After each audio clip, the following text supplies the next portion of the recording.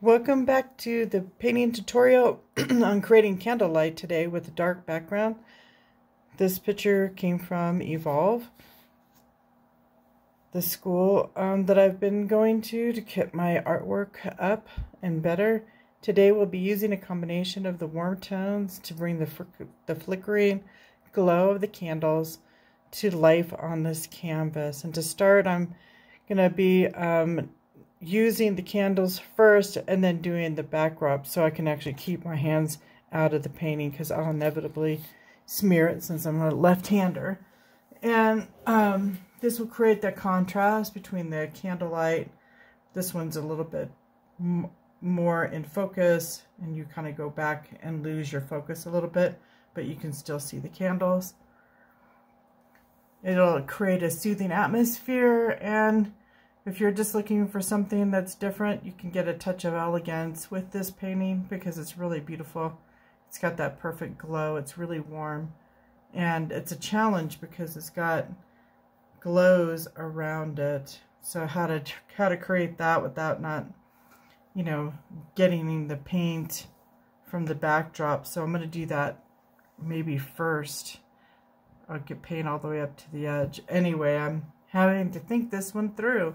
That's one of the things that's kind of challenging about this particular painting. And I already have it drawn out. And then I've got my colors over here on how to mix the color. So that's what I'll be working on for a minute. Hope everybody's having a great day. Using a combination of Naples yellow. It gives it that warm kind of cream color that's on the candle right in here, with a little bit of white.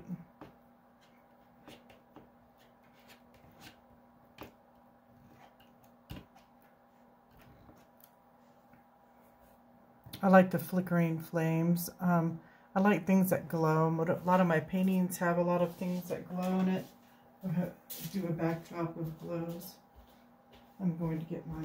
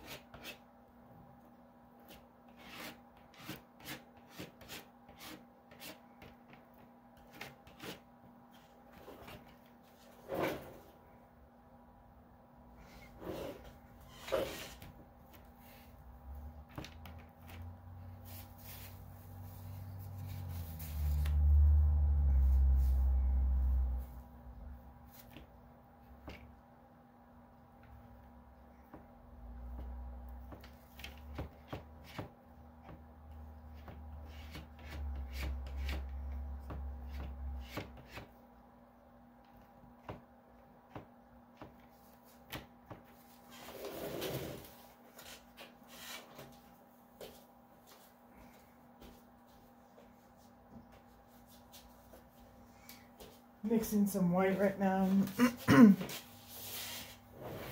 with the yellow to create that flicker.